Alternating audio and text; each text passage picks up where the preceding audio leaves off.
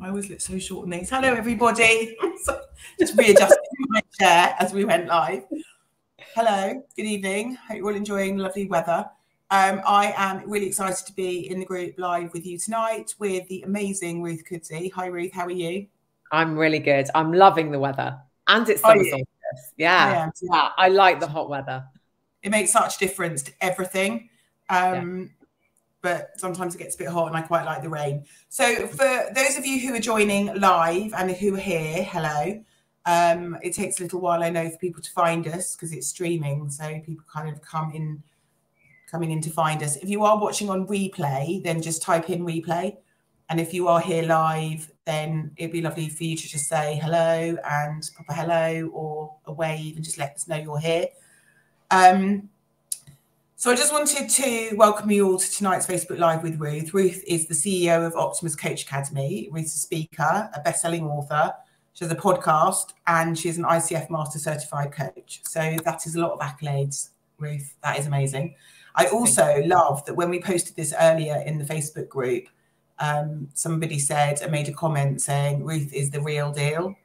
So I think that's a lovely thing for somebody to say. And I think that you are, and that's why I'm really excited to have you guys partnering with Flexible Working People as one of our partners, because I think in the group, we know that people are always looking for retraining opportunities, ways to transition out of their career, develop in their career, and coaching's always been a really big area for us.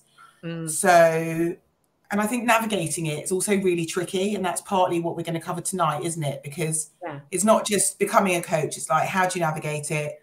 How do you think about who you're going to train with and what they offer and what the value is? And, you know, so tonight, if you're joining or listening now, we're going to talk all about what it means to become a coach, but also how you navigate the world of, you know, coaching and what it means. So why don't we start, Ruth? I think just do a little bit of an intro to you so that people get to know you both as a coach and kind of how you got to become and do that. And then also a bit about how you came to set up the academy. Yeah. So I'll just give you like a whistle stop tour. So back when I was like 17, I decided that I really was interested in psychology. So it's nearly 20 years ago now, a bit less than 23. It's nearly 30 years ago. I was going to say. Oh my gosh. I still think I am like 35. I'm 45. Oh my gosh. That's fine. Yeah, it was nearly 30 years ago. Yeah. Oh my gosh, have I got that right? Yeah, it is nearly 30 years ago. How could it be that long? So so I was like, okay, I really, really am interested in human behavior. I was really interested in psychology. In the end, when I went to university, I studied psychology and business because I was like, I really feel like there's some kind of synergy between psychology and business. And I first got introduced to coaching then when I was at uni. So that was back in the late 90s. And then I went into recruitment. And in recruitment, I remember there's another lady called Ruth who used to do psychometrics and everything else and was a psychologist and used to work with our clients. And I was like, I really want to do that. But I obviously didn't have the confidence to say, and nobody could read my mind. And then I retrained and became a teacher. And I was a business and psychology teacher. So you can see all of these threads. And I also did my master's in psychology and education. So I was getting more and more interested in kind of coaching and development. And then I got selected to be a fast track to become a head teacher. I never got there, but I got a coach. And I remember my first day. So I was with this whole group of people. We'd been selected to be future head teachers on our first day. And I realized I didn't want to be a head teacher. I wanted to be a coach. So this is about 13, 14 years ago. And I started doing a lot of coach training through that organization. I started coaching people and recognized that this was really what I wanted to do, but didn't really know how I would make it work because I didn't really know anyone who had a business. So I remember during my first maternity leave, so 9 years ago, I was really getting into studying. So I was doing my own qualifications and I thought I'm going to launch myself. I'm going to launch my business. And I had about 2 clients and then I went back. And then when I went back, I was like, I can't do this. So 8 years ago, I made a decision to start my own business. And originally I was a coach. I still do coach. But what I was finding, and what I found actually when I was doing lots of my training, is I did a postgrad, and that was brilliant, but it was really theoretical. You had to write essays, you had to sit an exam, and it was great, but very research based, very much about kind of looking at evidence and everything else. And I did other courses, and they were very practical, but they didn't have any substance. And I was like, okay, I want to create something that brings the best of both worlds. So it took me a while. And then in 2019, I launched Optimus Coach Academy, which was at that time called Kudzi Coach Academy. And and then we went into the pandemic. So my first cohort was meant to be hybrid, online and offline, but then it became very quickly online.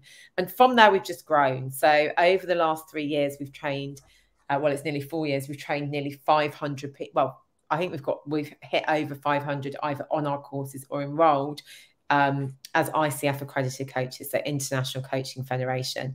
So we really have created something pretty good in the marketplace, and yeah, I love it. And like now when I look back, it's like, oh, of course, like I've been teaching these things for ages, and I've been studying them for nearly 30 years. I can't believe I thought it was 20 years, nearly 30 years. And do you still love coaching as much as you love running the business? Like, how do you feel about the two different sides to the business? I love coaching and I love training. Do you know what? I'm not sure if I love running a business. Like, I do, because I love the impact, but definitely like my vision long term is that I am not doing the day-to-day running of the business. Because I think that for me, I recognize that my real strength is coaching and training. It's not looking at finances or. It's really interesting though, because it's so different running a business to actually doing what you're passionate about, but you're helping others to become coaches. So I think before we dive into kind of what it is, I just wanted to ask you, because I know that there's lots of different people out there offering coaching training, and we decided to partner with you because you're ICF accredited and because you're the real deal, as we've said. But I think what we want to talk about just briefly is what are the things that people should think about when they're deciding on retraining, on getting a coaching qualification. Okay, so right, there are different accreditation bodies, and we looked at all of the accreditation bodies. Although I knew that the ICF is the biggest, it's called the gold standard, and it's been the furthest established. And if you ever want to do any work in the US, they only look at ICF. But equally, it's got the most robust application process for a provider, in that they listen to your recordings of student coaching sessions and the feedback that you give. So you know that they've actually got a quality control bit there as well, which I think is really important. So the ICF are seen as the gold standard. They're seen as the #1 in the industry, and they're the most widely recognized. So they're recognized by most corporates, they're recognized by most individuals, so they're both most widely known.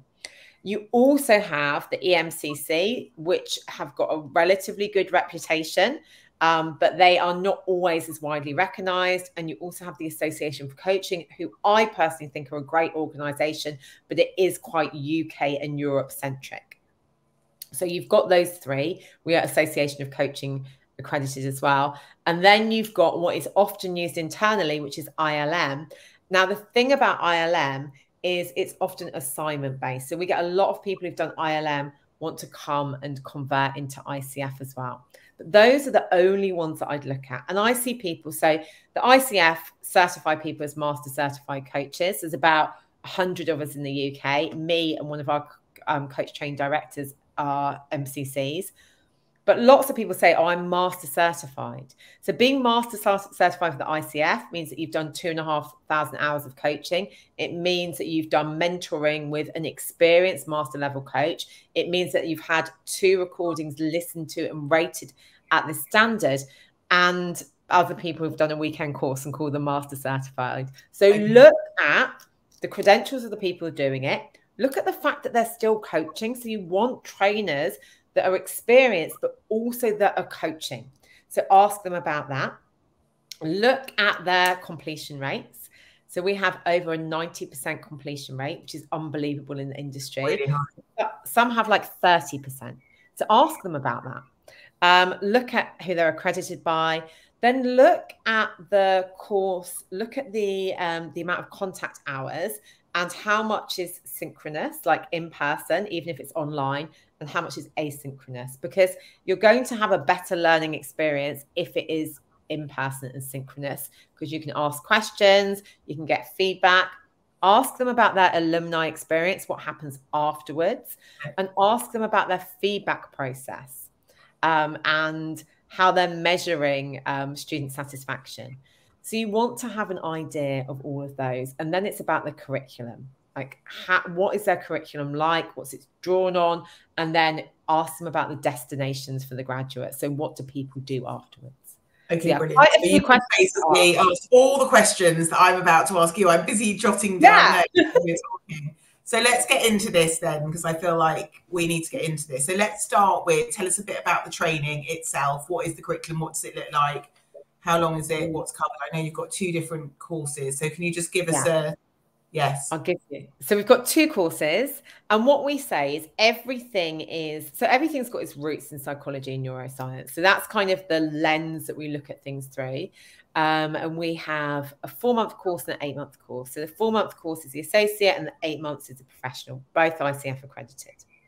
So lots of positive psychology, lots of neuroscience, different modalities and different lenses that we can look at things through, but all taught within the ICF competency framework. So what we want people to do is to really develop their own style within that framework, which they get mentoring support to do as well, but also to start to understand how coaching is working and to really build on their key coaching skills, which are listening, evoking awareness, presence, trust and safety, and client growth. So that underpins everything. And then that curriculum is evidence-based, research-focused, which allows people to really have that credibility about what they're doing, but also have the confidence that this is working with their clients' brains. Okay. So how long are the different courses that you run? So the associate is 4 months, and that's 3 hours a week. So we always have an evening session and a daytime session. Actually, for the associate, it's always a Monday evening, 6 till 9 p.m. or a Tuesday daytime, 10 till 1. And the next one of those, I'll remember to say this, starts on September the 11th. And then the professional is 4 hours a week. And that's, we always have, so that's actually Monday daytime, 10 till 2. It starts on the 2nd of October, Wednesday evening, 6 till 10. Or we do a Saturday as well, which is 9 till 1. So we get people to pick the right one for them. And that's an 8-month course. So it's really about, obviously, it's about finances, it's about energy, it's about commitment. And it's also about what people want the course for, which helps them decide on the choice. And often we have conversations with people. And often I might say to them, actually, do the associate, do the 4-month. Yeah, because it really depends on the individual. So tell me then, because we talked about why you would do the course, and we talked about there's different types of reasons why. So whether that's, and you talked to me about some people just want a side hustle, some people want to develop their career. So talk to me a bit about why you might want a coaching qualification. Yeah, so you might want to completely retrain. So in a way, that's what I did. I did my coaching and I started my own coaching business. So that might be what you want to do. You might want to retrain, bringing in your past experience as well, but you might be someone like that. So you might be new to coaching, or you might have a bit of experience in the field and want to do that. Or you might want to have a side hustle amongst what you do already, or add it into an existing business, or you might want to use it in your career, because actually coaching as a leadership skill is a really in-demand skill. So we get a lot of people whose organizations pay for them to do the qualification, to use it in their role. Last year we had one course where people's organization, where people were employed, all of the people that were employed had a promotion during their time on the course. But we obviously can't guarantee that. But again, it gives people options. Obviously, we're inflexible working people. Often, people are wanting more flexibility. They're wanting more options. They're wanting to future-proof their career. And so they're coming in saying, okay, this is another thing that I could have. Great. Okay. And you talked about deciding which was the right course, and you'll help people to do that when they talk to you about what their objectives are and what they're trying to do. Yeah. Okay. And I'd always say, if money is a sticking point, do the shorter, less expensive course first, because you can always upgrade. Okay, and with the shorter course, the associate course, at the end of it, you get your accreditation and you are a certified coach. How do you then decide what you're going to be a coach in? Do you go through all sorts of different modules and decide, am I going to be a career coach, a life coach, Yeah, we teach you coaching as a modality. So you could be using that in whatever field you want. And we have people doing all sorts of things like leadership coaching, health coaching, well-being coaching, life coaching, exec coaching, team coaching. But what we do actually alongside the course is we have business support. So we have mentoring, we have marketing Q&A, and we run a business. Well, I run a business program. So we're doing it again from September, once a week, that will help you to think about who you want to focus on. And it will probably change during the course as well. So you'll probably develop and evolve where you're coaching lots of different people. So be open to that. But yeah, we support you with that. And by the end of the course, most people have a clear idea about who they're going to work with. And that does keep evolving as you work with more and more people. So I'd love to understand, I mean, this is like a bit of an open question, but in terms of the types of people, what do most of them come out and do? Is it really varied? What type of coaches do they end up being? So I'd say at least, so I'd say there's probably about 25% of people who do the course who are using it in their career. So they might get a job as an internal coach. And we've had quite a few people do that who've worked from everything from universities to in the automotive industry to the tech industry. So lots and lots of different fields where people get a role as an internal coach, or they're using it in their role. So they might get a promotion, they might be in a leadership position. So that's about 25% of people. Yeah. I say of the other 75%, about 50% of those work with corporates in some way. So they work with organizations from SME level up. So they might be doing a combination of retained work, in-person work, online work with organizations. And again, that's with people from kind of new entrants to the organization, like the new starters, all the way up to director and exec board level. So working kind of B2B, as in working B2B businesses, they're their clients, not one-to-one with individuals. Got it. And then about the other 50% work more in the B2C market. So they work with individuals. But what we're finding is more and more people are actually wanting to do the B2B and the B2C. And the reason being, right, let's get really clear here. B2B pay more. Yeah, generally. I know we see all these like people on social media who are online coaches who charge hundreds of thousands of pounds, but generally B2B pay more. And there are lots of opportunities for doing blended work in B2B. So things like workshops, training, and coaching. B2C, it can be harder to get started. If you've got a great niche, if you are really good on things like social media, that can take time to build as well. Yeah. So most people that we're having in now want to have some element of B2B in what they do. And remember that B could be schools, it could be charities, it could be the NHS. All of those are big providers of and I think that's why this is a really interesting conversation, because when I think about coaching, I mean, there's so many coaches in our community and in our world, but so many of them are B2C. And actually it is more, it's great, but to have a combination, and we know it's more lucrative to work with companies. And also I wasn't aware how many people were training to become, getting the qualification to leverage their own careers. So that's been an interesting learning for me as well, just in terms of using that skill. So that's been really interesting.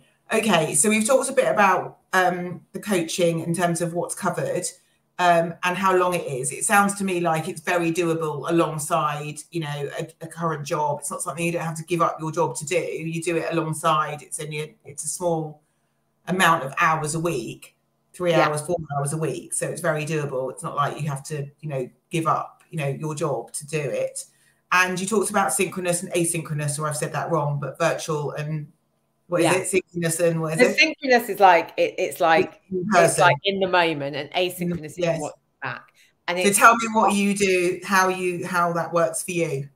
So ours is in person. Like even with like that course that I said, the business course, we're doing it like live on Zoom, because if it's live, people show up and engage. And the great thing is that people can watch stuff back from, people can watch things back from when they, from recordings. But if people are not live, if people are just watching it back, often they might not watch back, or they might not ask the questions, or they might not do those things.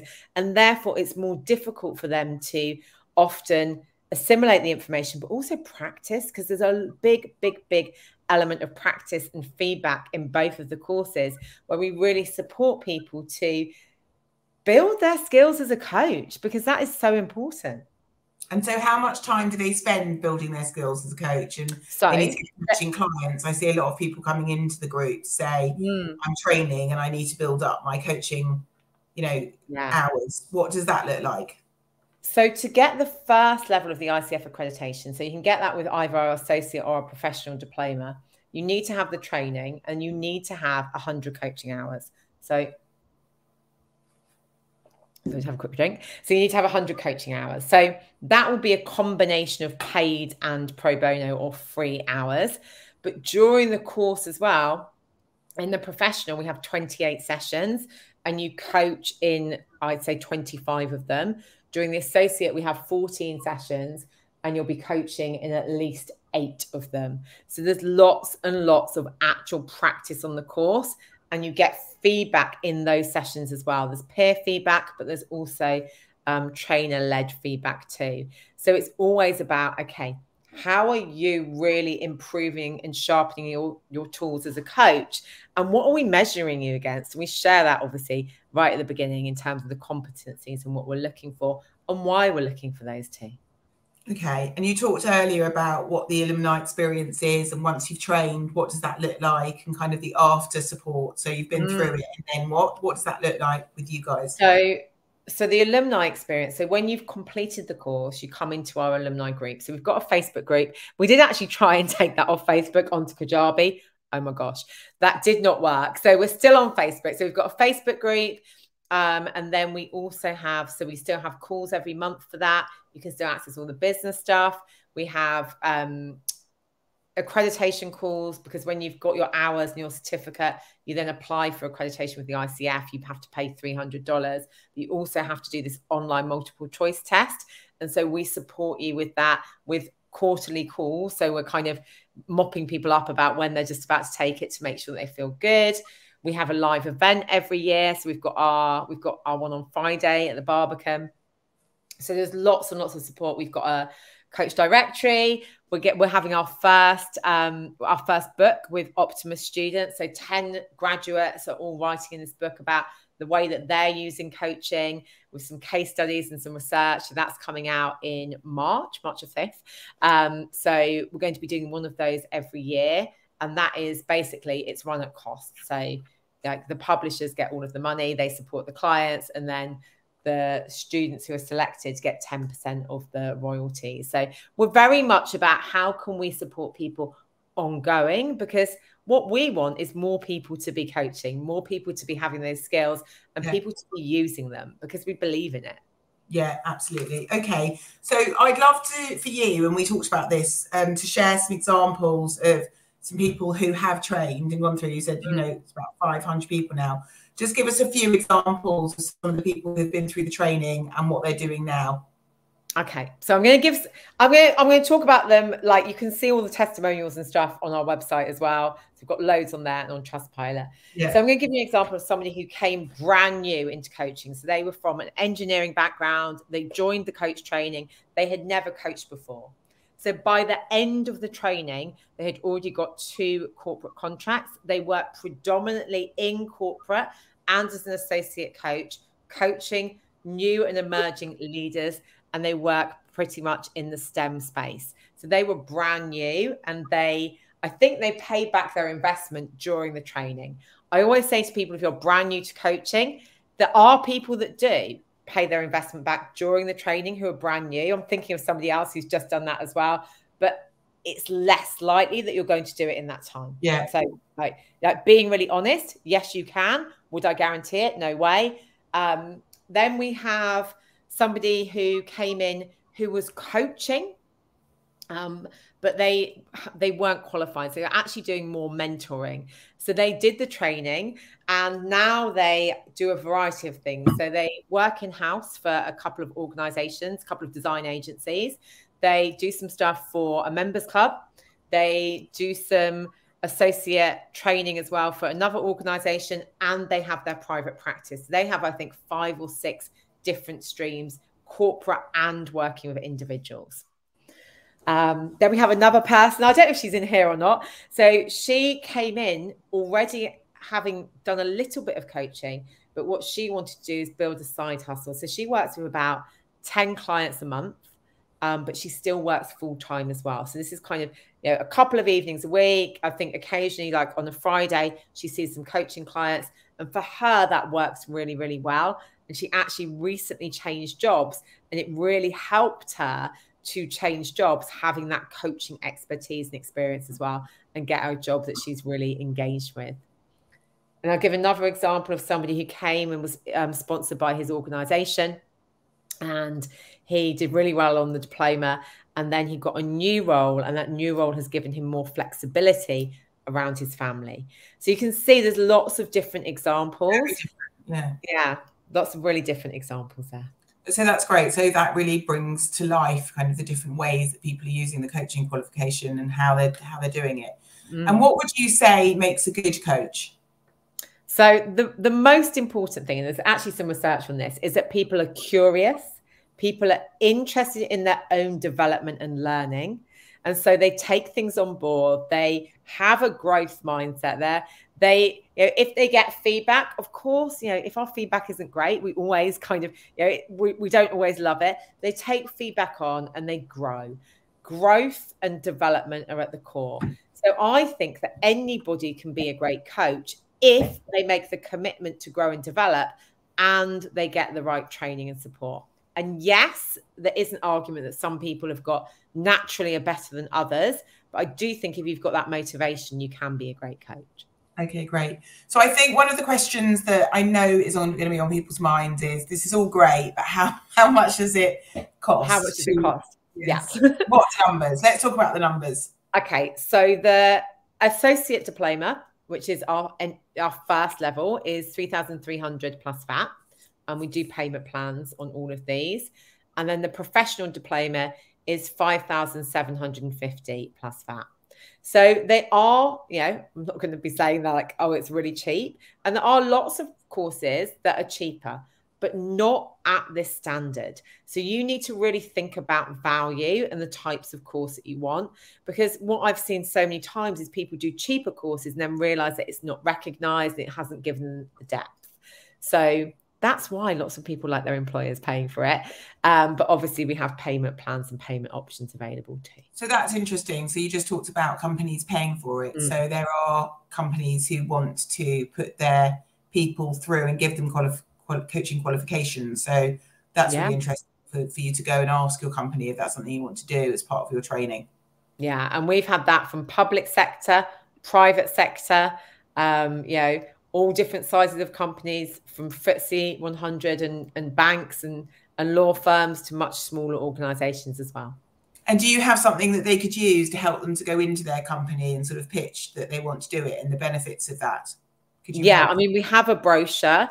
I would say that for most of the organizations that usually use coaching already. But again, it's something that we can, you know, if there's individual things, you can just drop us a message and we can chat.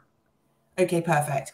And so let's just talk back on staying on the money for the moment about ROI, because I think that, you know, you make an investment of say 3,300 or 5,750, and you know, you're in your head, you're going, okay, so what does that look like in terms of my business and how quickly might I be able to make my money back? So what does that, I know it's a bit depending on. Yeah, it is. It's dependent on so many things. Yes. But what I would say is if you already have a business, then I would expect you to make that ROI within the year of graduating. It may be a lot sooner. So most people it's sooner, but I would expect it to be pretty soon. And the average ROI for coach training is 3 times. But we definitely, like, you know, when we've kept in touch with graduates, the majority of them have got a much higher ROI than that. So if you've already got a business, I'd expect it within a year. If you're working in a corporate, again, I'd expect it within a year, because we're seeing that with pay rises and promotions. Most people, it's more than that. If you are new to coaching and retraining, I would give yourself 2 years to get a positive ROI. And I'm just going to talk about, and a lot of people, like, you know, lots of people have done it during the training. But again, you know, and you might be listening to this and you're like, oh, well, I can do it quicker. Brilliant. I just, you know, I'm not one for promising things, promising stuff that you might not find, because there's lots and lots of variables. You know, if you want to be a leadership coach in a professional services firm, you're going to have to get really solid leadership coaching experience if you don't have experience working in that industry. Even though you can feasibly coach them, it really does depend on it. Your past experience does play a part as well. So I'm going to share, this is data from the ICF. I think this is from 2022, a survey that was done with them by PricewaterhouseCoopers. So they found accredited and qualified coaches, 90% of them coach and do something else. So most people have kind of a blended approach where they might coach and train or speak or mentor or strategize or run workshops and various different things. And they found that average income from coaching only, I think, was 40 to 80K in Western Europe. So we might think that in the UK, that's probably from about 50K upwards. That's for coaching only. And that is accredited coaches. Now, I would say if you are, you know, there are anything from 35 to 500K coaches that have gone through our training are earning. There's so many different factors. And if you're only working part-time, you might be earning, you know, an extra 2K a month when you're established. So remember that this doesn't happen overnight. Your past experience does play a part as well. Yes, there is lots of potential for, you know, in corporates, charging 350, 400, 500, 600 pounds an hour plus, but you're not going to be charging that as soon as you come out of a qualification. No, of course. Yeah. And there's just so many factors, not just the, you know, corporate will obviously earn more, but how many hours you're working and spending in your business, and, you know, is it a side hustle? Is it your main business, etc.? Yeah. Okay. So definitely look at all of those. And, you know, I'm not going to promise that you're going to be a millionaire overnight. No, but there's lots of coaches who claim to be, and there are lots of successful coaches. And so, you know, there's definitely potential there for it to be a very lucrative business if that's what, if that's how you know, you work hard, you create your niche and you do well. Exactly. Okay.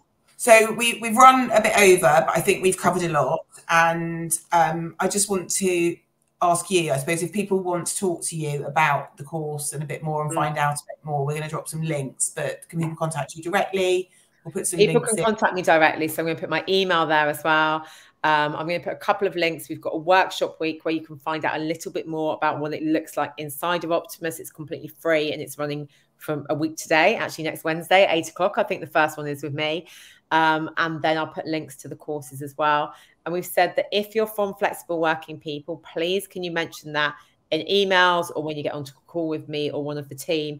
And what we're going to do for our next intake, which is September, October, is that we'll offer 3 additional group calls for just the Flexible Working People to really help you solidify and develop your skills and give you some extra support. That's fantastic. Okay. So the workshop is the week after next. No, next week. Next week on Wednesday. Yeah, it starts on Wednesday. So there's 4 different workshops, all completely free. I'm talking about neuroscience. What's the workshops cover? So I'm talking about neuroscience and how coaching works and how behavioral change happens and what we can do to change our behavior. Then Hannah, who's one of our trainers, is talking about getting your own needs met, the importance of that and different practices that we can use personally that will help us as coaches. And then Julia, who's our coach training director, is talking about the drama triangle and communication and how understanding this can help us build relationships and develop more effective communication. Amazing.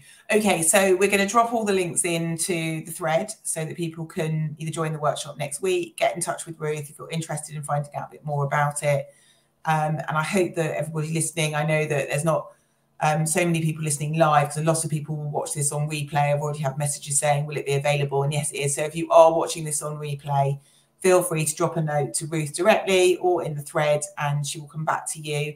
I hope you found this really useful. I know that it's kind of taken the lid off a bit, because I think that we talk about coaches and there's so many different types. And I think for me, it's really started to give me a really good understanding of, and I hope everybody listening, the different types of coaching that you can do, how to think about, you know, when you're thinking about coaching, what should you be thinking about, and the whole like accreditation and, you know, and making the right decision about who you work with, and it not just being financially driven in terms of, obviously the cheapest is always the, you know, it seems like a better option, but often, you know, you pay for what you get. So it's just about balancing all out and looking at what you get.